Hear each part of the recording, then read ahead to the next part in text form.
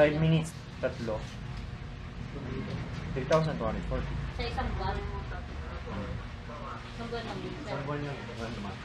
Aray.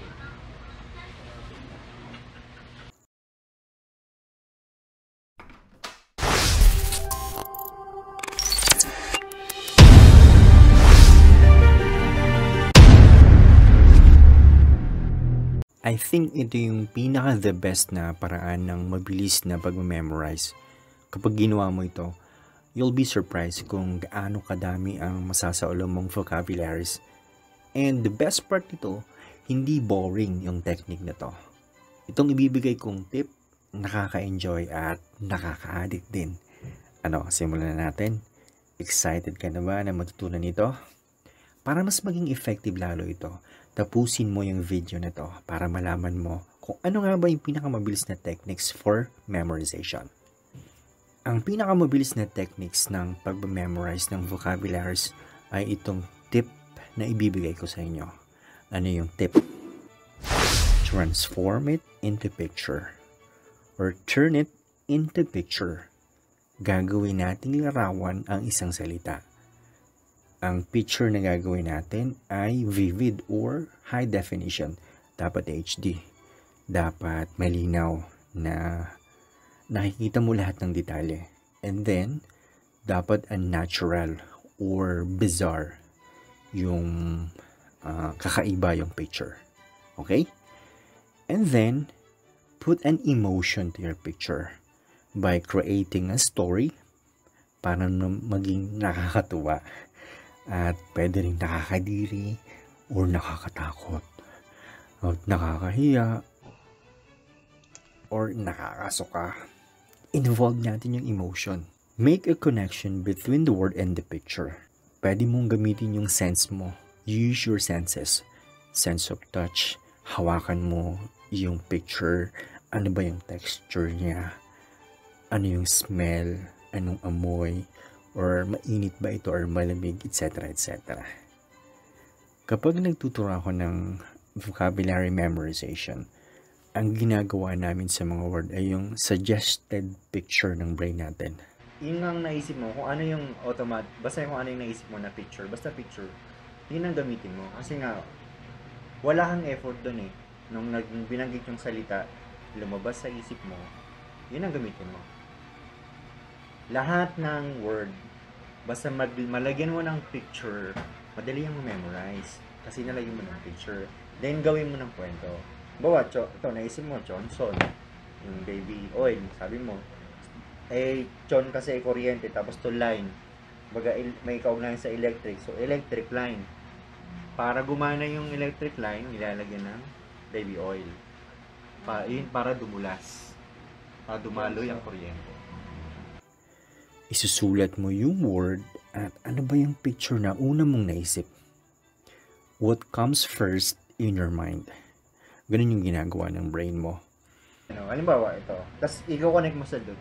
I-connect mo siya. Kedan, di ba? Hagdan siya. May kiran. Run. Pwedeng run. Tumatakbo, ano? O kaya, lagyan mo ng tao. Tapos, kunyari, si Ed Sheeran. Kaya mo si Ed Sheeran. O gawin mong Ed Sheeran. So, yung itlog ni Ed Sheeran, nagra-run doon sa hagdan. O, kedan, kiran. Keran. May tugtog, ano. Basta may picture. Nagigets mo? Ikwentuhan natin yun, ang dami mo nang na-memorize na vocab. Sorry, naalala ko ulit yung mga... Naalala mo siya, diba? Hindi na ako nakakano. Wala siyang effort ng pag-memorize. Ganun. Kaya magtataka ka, bakit mo sina Chris? Hanggang tanghali pa lang, 130 na yung na-memorize. Hindi memorize na ano lang ha, yung ito ganito, ito ganito. Ang memorize nila, spelling talaga. Ito mo naman. Ano pang word dito?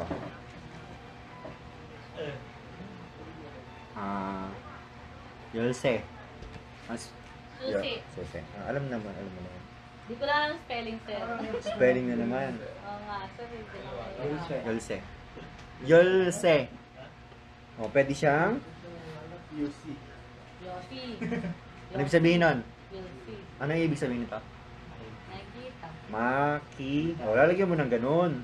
Maki. O. Pag hindi mo nakita, makikita mo. O, di ba may ganun? You'll see. Nasa balik. O, you'll see. Kala ko Yossi eh. Ah, you'll see? Ah.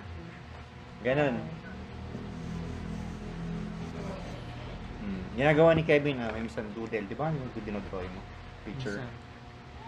Hindi. Maganda rin yun yung dinodrawing, dinodoodle. Halimbawa, kunyari, yung sun. Sun. Yan, sun. Mountain. Di ba? Siyempre gagawin mo siya. Gagawa ka ng bundok. Yan, para may ano. Di ba? Opo. Pwede mo siyang partneran ng yan, ito yung N, ano. Pag nilagyan mo ito ng O, totoo, payong. O, di ba? O. Imagination, di ba? O, sun. O, sun. Payong. O, di ba payong kasi siya? Ano ang karpintero? Carpintero, ay ano, Mukso, oh. Kasi nga, yung nangyari doon, inalis yung palapala, yung ano, yung tungtungan ng karpintero. Wala siyang nagawa. Kundi, lumukso. Kaya nga, The brain tries to find an image that will relate to your word. Kung ano yung una mong naisip, yun ang gawin nating picture. As long as makakagawa ka ng connection between the picture and the word. Magbibigay ako ng example. Ang word ay Nara. Nara. Ano ba yung picture na una mong naisip? What comes first in your mind? Ang suggestion ng brain natin ay isang malaking puno ng Nara. Ang word na Nara ay may picture ng puno. I-drawing natin. At may isa pang technique na gagawin natin. Ano yung technique na ito? Ito yung pairing. Ang gagawin mo lang, mag-iisip ka ng word na pwede mo ipares or i-pair sa larawan na nabuo mo.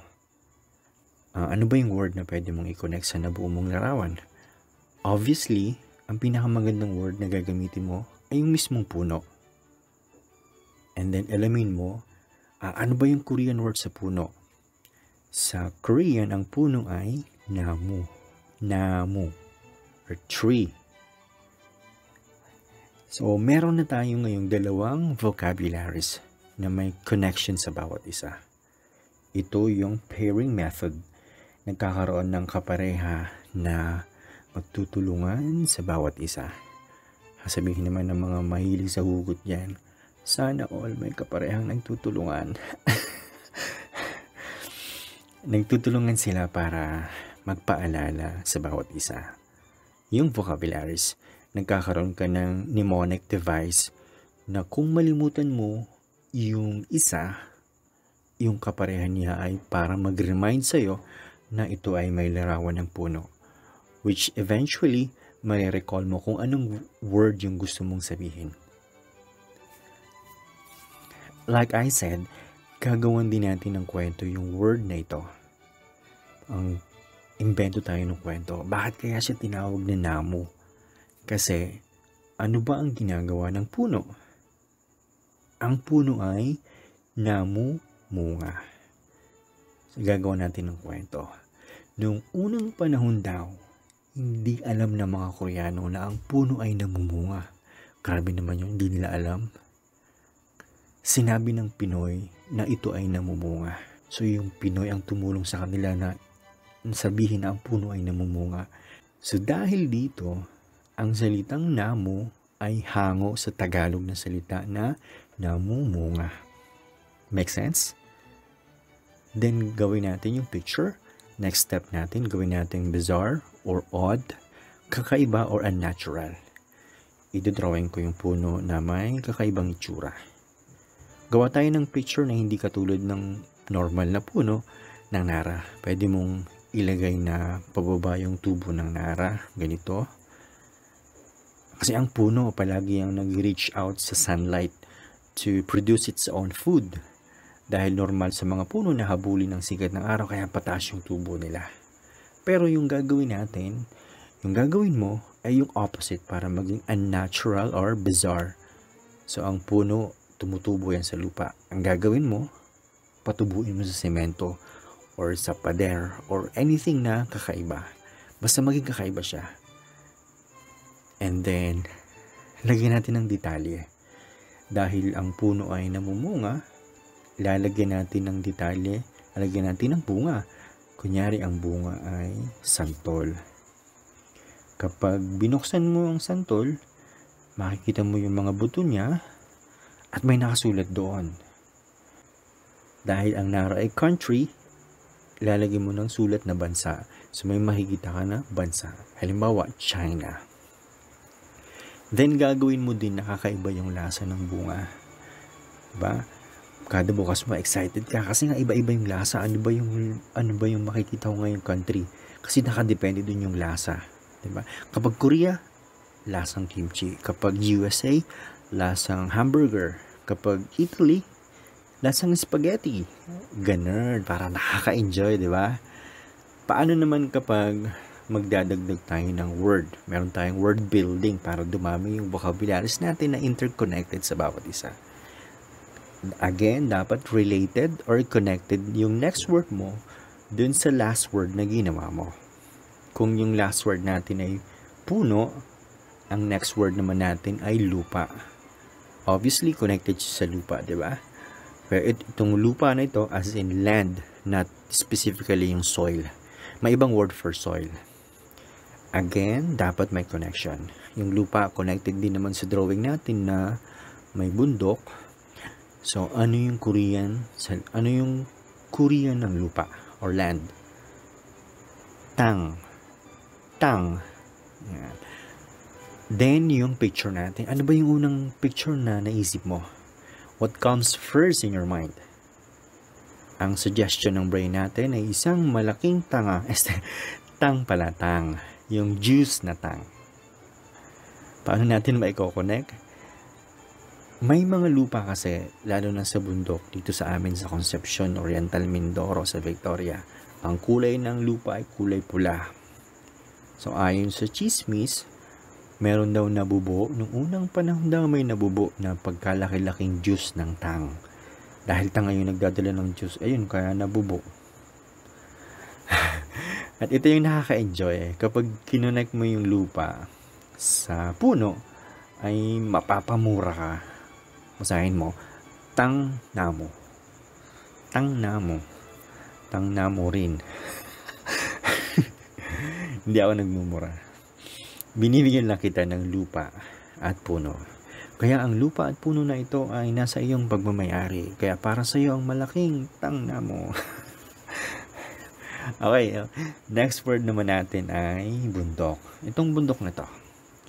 Ano ba sa Korean ang bundok or mountain? Mountain. Sun. Sun. No, sun. Ewan ko kung nasaan. Ano ba yung picture na una mong naisip? What comes first in your mind? Mayroon na kasi tayong picture which is itong bundok. Ang kailangan natin ay yung story or let's play on word itself. Ang naisip ko dito ay yung question na saan at yung araw na sun. Ang suggestion ng brain natin ay yung question na saan. So, drawing natin yung sun. And then, combine natin sila. Magkakaroon tayo ng question na saan sumisikat ang araw? Sa bundok. Sa sun. Kapag isinulat natin yung sun, dapat makita din natin yung mountain or yung bundok. Pinalakihan ko yung S para makita mo yung bundok na sinasabi ko. Yan. Kung magagawa mo ito sa isang word, gawin mo. Fortunately, may letter S sa sun na mukhang bundok. So, lagyan natin ng detalye. May mga puno, damo, or bushes. And then, isa pang word natin ay umbrella or payong. Panuurin mo kung paano lalabas yung payong sa bundok na ito. Ang payong in Korean ay usan. Usan. May nadagdag na letter U na parang tao na nagtatanong kung nasaan ang payong. Wala kasi siyang payong. Nadagdagan lang ng letter U. Palabasin natin yung payong. Nasaan yung payong sa bundok na ito?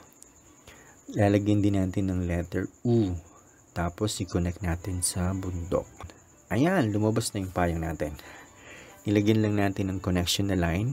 Nakabuo na tayo ng umbrella. Mamaya, papalabasin din natin yung line na yan. Diba? Hindi boring yung ginagawa natin. Nakaka-excite yung ganitong paraan ng pag-aaral. Naalala ko nga yung kwento ng student ko eh. Kaya daw usan dahil kapag naulan ay daos-usan ng tubig sa ibabaw ng payong. Yun. Naging parausan. Padaos-usan. Naging water slide ng ulan yung payong. So, okay ba yung tip na pinag-aaralan natin?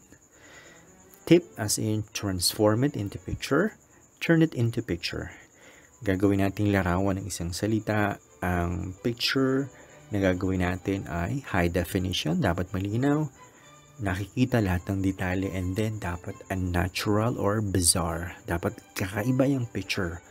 And then, ang importante, para mas mag-stick lalo sa memory natin, put an emotion to your picture by creating a story. Para maging nakakatuwa, nakakadiri, nakakatakot, nakakasuka, involve natin yung emotion. So, make sure na gagawa ka ng connection between the word and the picture. Totoo naman talaga na mas madaling matandaan yung image kaysa sa word. Kaya dapat yung picture ang magpapaalala sa atin kung anong word yung connected dito. Parang classmate mo nung elementary or nung high school, natatandaan mo pa yung mukha niya. Alam ko classmate kita eh. Pero ano nga bang pangalan nito? Nalimutan ko na yung pangalan. So may ganong pangyayari na minsan awkward. Lalo na alam nila yung name mo tapos ikaw hindi mo alam yung name nila. Diba?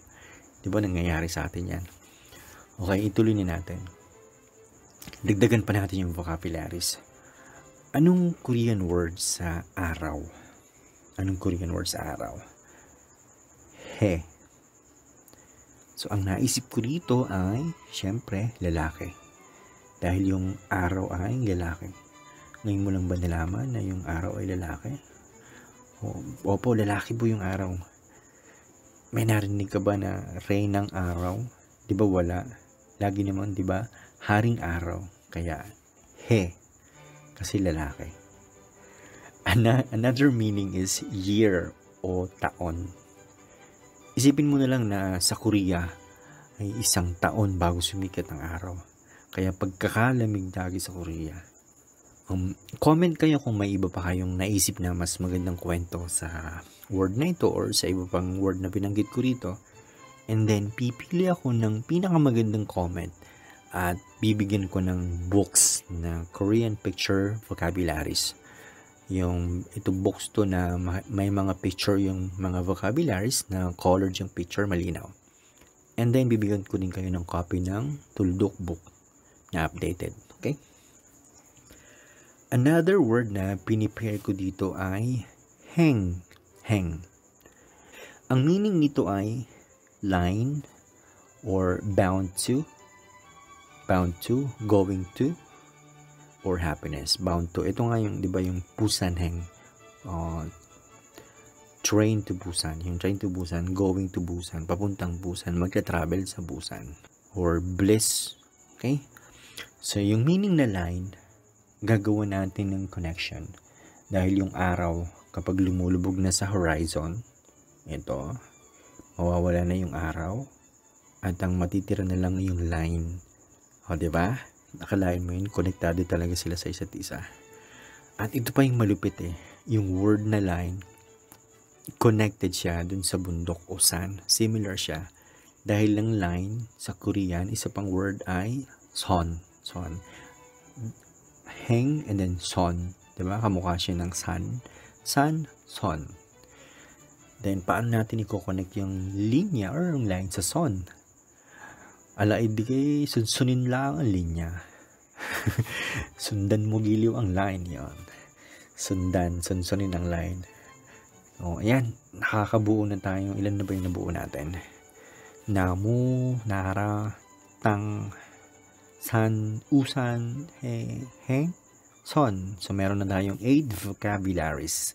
O, ang dami na good na memorize natin. And, effortless yung ginagawa natin. Diba? Walang masyadong effort. And then, nag-i-enjoy ka pa sa ginagawa mo. Kaya, okay, dagdagan pa natin. Yung last word natin kanina ay hang. Again, ang hang ay line. Bound to, papunta sa, nagto-travel. Kaya yung word nito ay connected sa travel eh. And bliss or happiness and good fortune. Palalabasin natin mamaya yung word na to be happy at happiness. Magkaiba yan. Yung isa ay adjective, yung isa ay noun. Itong word na gagawin ko, pok, na may meaning na butete. Alam niyo yung butete, yung puffer fish. Puffer fish. Ito, imagine mo na lang na ito yung masayang butete. May masayang butete sa ilalim. O yan, lagyan natin ng tinik-tinik. Another definition ay, again, yung good fortune, swerte. Swerte kaya masaya, diba? Paano natin papalabasin yung word na happiness at to be happy? Pagsasamahin natin siya. Hengbok. Hengbok. Ang hengbok ay happiness. Ito yung noun form niya na may kahulugan na katuwaan, kasayahan, kaligayahan, etc. etc. At yung adjective form niya or descriptive verb ay yung hengbokhada. Hengbokhada. Ang meaning niya ay to be happy. To be happy. Kapag ginawan naman natin siyang adverb, magiging hengbokhage.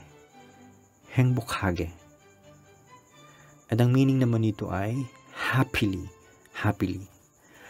Yung parang, and they live happily ever after. Yung word kanina na travel, nakalimutan ko. Hindi ko nang nalimutan. Ito ay yoheng. Yoheng. Dahil dun sa word na hang or papunta sa, magta-travel sa. Ito pa isang word na to. Yung word naman na to, yo, meron naman siyang kaugnayan sa female or babae. At yung complete word for female ay yosong. Yosong. Or yoja. Yoja. Or woman. At ito naman yung ja. Ja. Yung ja ay ruler or panukat or a foot or 1 foot. Paano natin lalagyan ito ng kwento? Yung yo ay babae. Of course, babae siya. Heng ay line or travel. Kaya ang nabuo natin dito, so ayon sa chismis, mayroon ka daw kapitbahay na ang linya niya ay mag-travels. Sanay na sanay siya sa pag-travel. Kasi bagay lang talaga sa kanya yung pag-travel. Kasi babae siya. Kasi hindi naman bagay sa lalaki yung nag-travel and nagsiselfie. Ang magsiselfie talaga para lang sa babae yan. Dahil yung mga babae, yung talagang hilig nila yung mag-selfie. Nag-travel sa CR, nag-selfie. Nag-travel sa kusina, nag-selfie. Nagpinawisan, nag-selfie. Ayan, selfie dito, selfie doon. Okay. Sana nag-enjoy kayo. Masyadong mahaba na yung video na to. Sana nakatulong ang video na to at marami pa akong memory techniques na aabangan nyo. At again, salamat at nakarating kayo sa last part ng video na to. Kung sa palagay mo ay may napulot ka sa panonood mo, pwede mong i-hit ang subscribe button sa ibaba. Samahan mo na rin ng notification bell para sa tuwing may bago akong video, ikaw yung una makakapanood. Kung nagustuhan mo ang video na to, ay pwede mo namang pindutin yung like button. Huwag kang mahiya, pwede yan. Walang bayad yan na pindutin mo yung like button. At kung sa palagay mo ay walang kwenta yung video na ito, pwede mo namang pindutin yung dislike button. Okay lang yan. To make sure, you can press the dislike button twice. Pindutin mo ng 2 beses yung dislike button para malike naman kita ng bonggang-bongga at mapusuan kita. Okay?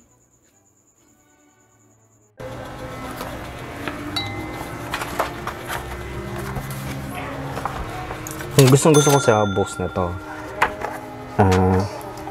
Unang-una, andito yung pattern ng exam eh. Ito, kung ano yung mga questions na lumalabas sa exam. At isa pa yung bukod sa iba-ibang pattern, dito rin yung explanations about to sa different particles, yung iba-ibang particles. Ito. Sa ibang school kasi pag tinuturo yung particles, mga siguro 4 or 5 lang. Pero alam mo ba na napakarami ng particles? Nasa 34 particles yung tinuturo ko sa mga students. At ang mahalaga doon, paano ginagamit yung particles sa pagsagot sa exam. So dapat pag-aralan mo yung mga particles. Okay? Kaya maganda itong books na to eh. Andito rin yung mga bukod sa mga pattern, different patterns, yung mga common keywords sa lumalabas sa exam. Okay. Tabi natin.